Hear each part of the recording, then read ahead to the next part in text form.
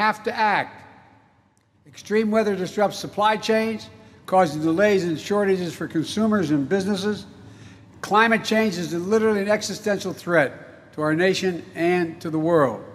Propped up in Somerset, Massachusetts, Joe Biden, United Nations Agenda 2030, signaled that he would soon grant himself illegal climate change emergency powers that could bring a screeching halt to U.S. exports of crude oil and eliminate offshore drilling, ushering in the very real possibility of converting military funding into the construction of renewable energy projects. Motivated, fit, and academically proficient men and women continues to be a challenge. Only 23% of military-aged men and women in the United States are qualified to serve. This is an emergency, and I will look at it that way. I said last week, and I'll say it again loud and clear. As president, I'll use my executive powers to combat the climate crisis in the absence of congressional action, notwithstanding their incredible action.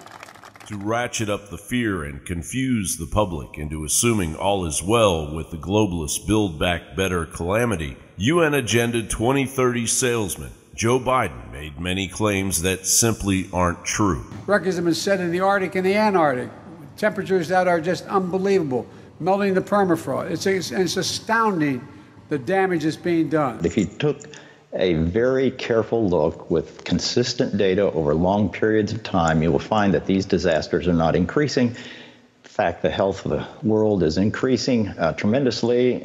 For example, deaths from weather disasters and so on has gone down about 95%. On top of confusing, misleading rambling that led many to wondering if the sitting president had cancer, Disaster Joe has stepped in it again.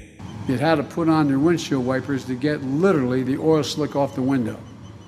That's why I and so damn many other people I grew up have cancer. And why for the longest time, Delaware had the highest cancer rate in the nation. How can you tell that the United Nations Agenda 2030 has already gone off the rails? Well, in the United Nations Declaration for Agenda 2030, the authors immediately declared that they recognize that eradicating poverty in all of its forms and dimensions, including extreme poverty, is the greatest global challenge. Yet the hasty power grab disguised as a green energy revolution has already plunged Europe's economy into chaos. Extreme global poverty and mass starvation is the United Nations goal, and the world is responding. I will now outline in more detail how we see the economy and inflation developing, and will then explain our assessment of financial and monetary conditions. So, economic activity is slowing.